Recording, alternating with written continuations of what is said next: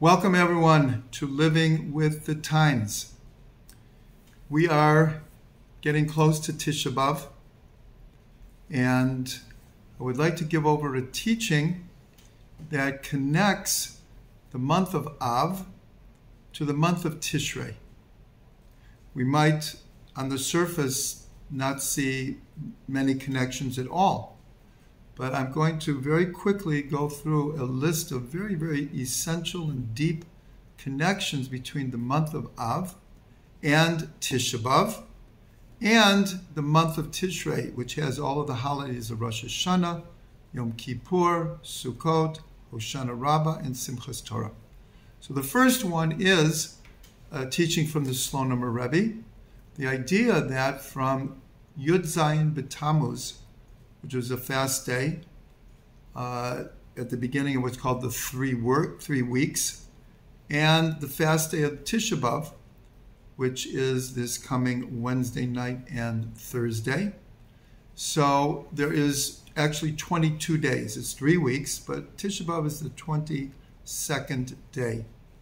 And the Slonim Rebbe reminds us that there is another cycle in the Jewish year that also has 22 days. And that's between Rosh Hashanah and Simchas Torah. Here in Israel, outside of Israel, Simchas Torah would be the 23rd day. But here in Israel, Shmini Atzeret and Simchas Torah are the same day. So the Slonim Rebbe explains, so what is the connection between these two cycles of 22 days? So he brings a metaphor, a parable. He says that when a person wants to draw a picture, so first they make the outline, and then later they fill in the outline with color and shade and depth. So he said that's the relationship between the month of Av and the month of Tishrei. That during these 22 days where we go deep into reflection and contemplate Jewish history and everything that has happened to us, this forms the outline of the readiness and the openness to be ready for something new in a new year. So the 22 days of the 3 weeks becomes the vessel for the new light that will come down in the month of Tishrei during all of the holidays. So this is a very, very beautiful idea, but it's strengthened by actually the first word of the Torah, Bereshit. Bereshit, you can permute the letters in many, many different ways, and each one has great meaning. So if you permute the letters of Bereshit, so you get Be'alef Tishrei. On the first of Tishrei, in the beginning, God created the heavens and the earth. Actually, Rosh Hashanah is on the 6th day of creation, but it is the first of Tishrei. And it's called the first day of creation because that's when human beings were created. But if you take those same letters, they spell out Av Tishrei, the month of Av and the month of Tishrei. So already in the first word of the Torah is hinted that there's a very, very deep connection between the month of Av and the month of Tishrei. So there's another connection. We're just going to go through a whole series of connections. The next one is on Tishrei B'Av, we read the book of Lamentations, written by Jeremiah, Yirmiyahu. In Hebrew, it's called Eicha. And the first word is Eicha, which means, how could it be? How could it be that Jerusalem, the most beautiful, spiritual city in the world, the city of godliness, could fall so low and be destroyed? And so we say, so what's the connection with Tishrei?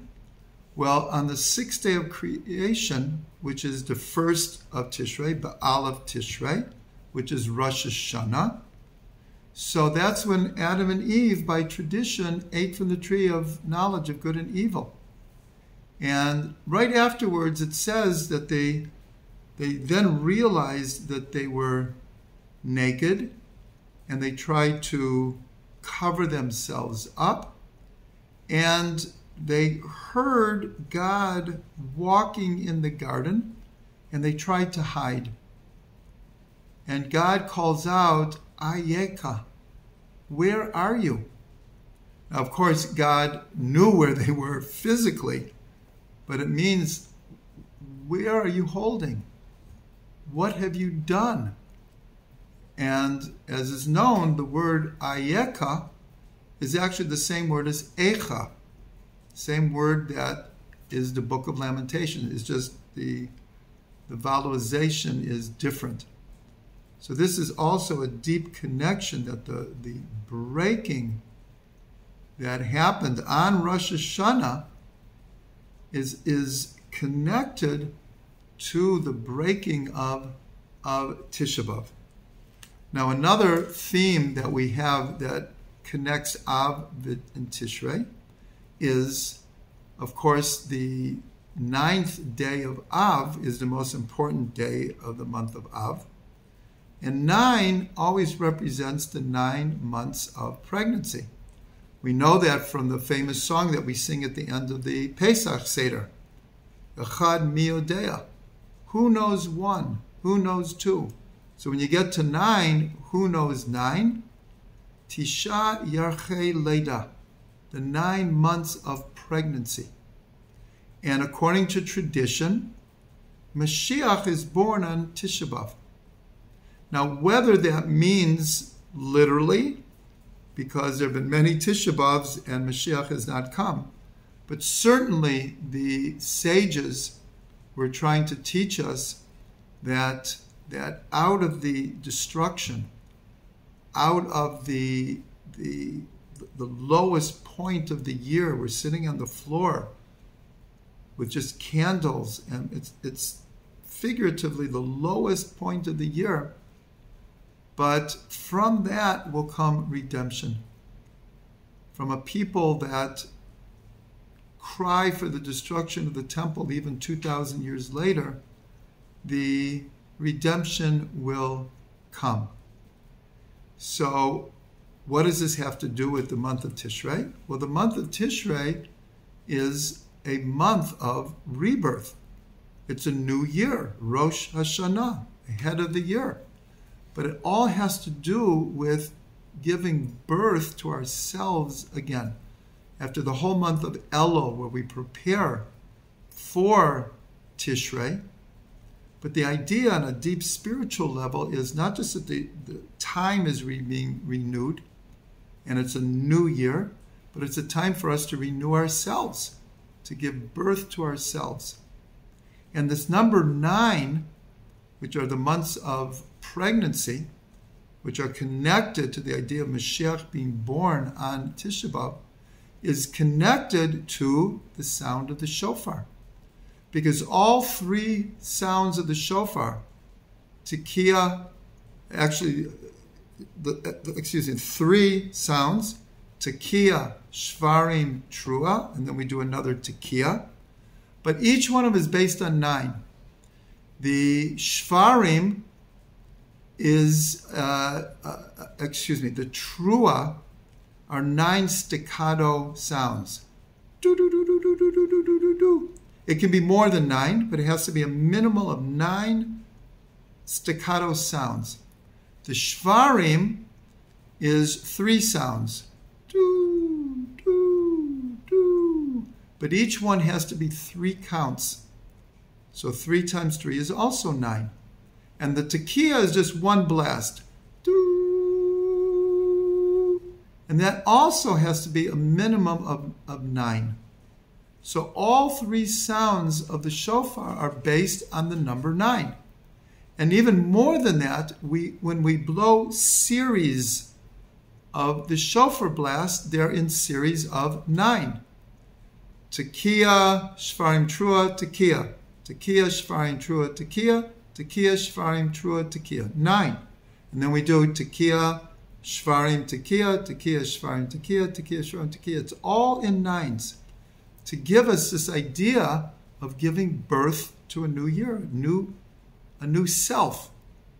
So this is a very, very deep connection. This is what the Slonim meant, that the 9 days of Av and the whole 3 weeks of this 22-day period is the outline of the new year, and Rosh Hashanah, Yom Kippur, Sukkot, Hoshana Rabbah, Simchas Torah. Then we fill it in. We fill in the colors. Now, the constellation of the month of Av is called the Aryeh, the lion. The astrological constellation is called the lion, Aryeh. And it's given over that the 4 letters of Aryeh spell out the 4 of the holidays of Tishrei. The Aleph, well, actually with Elul. The Aleph is Elul, the month of Elul, which begins with an Aleph. The Resh is Rosh Hashanah. The Yud of Aryeh is the 10th. Yud is 10, which is the 10th day of Tishrei, is Yom Kippur. Yom begins with a Yud. And the last letter of Aryeh, the lion, is a Hey, which is the last day of Sukkot, Hoshana Rabbah. So again, you see this great connection between the month of Av and the month of Tishrei. Also, the sense of the month of Av is hearing. What's this connection with the month of Av? Because we're told that the archetypal event that happened on Tisha B'Av, which led to later the temples being destroyed on the same day, the 9th of Av, was that's when the spies came back from spying out Eretz Yisrael after 40 days. And they gave an evil report, and they told the people, it's a beautiful land, but we're not going to be able to conquer it. The people there are too strong. And the people, their hearing wasn't rectified. They should have listened to Yoshua and Caleb that said, yes, we can do it. Of course we can do it. God promised us. Of course we can do it. But they didn't listen properly. And so the month of Av is the sense of hearing has to be fixed. So how do we fix our hearing? Well, one of the ways is by hearing the shofar. That is the mitzvah. The mitzvah is to hear the sound of the shofar. So again, another very deep connection. One more connection is in the Mishnah of Tanit. It says there were no 2 more joyous days in the year than Tu B'Av and Yom Kippur. Tu B'Av is the 15th of Av, happening just 6 days after Tisha B'Av. And it was a very, very joyous day when the young maidens went out into the vineyards dressed in white, and the men followed, and matches were made, and the Mishnah says there was no more joyous day. But the other one was Yom Kippur. Why is Yom Kippur so happy? Well, if God is forgiving us, is atoning for us, pardoning us, what could be more joyous? Okay, we're fasting, but God is allowing us to be forgiven, giving us a new chance. What a joyous day. So here we have, again, a connection between the month of Av and the month of Tishrei. And so we're about to go into Tisha B'Av, but there's always a Tu B'Av after Tisha B'Av. And when we're sitting on the floor on Tisha B'Av, we have to remember that from every fall will come a rise. Sheva yipol tzadik v'kam. 7 times a righteous person will fall, but they get up. And so, Bezrat Hashem, this last few days before Tisha B'Av, the Jewish people will be able to get up and fix the world, which has been our mission from the time of Avram, and it will be our mission until the time of Mashiach.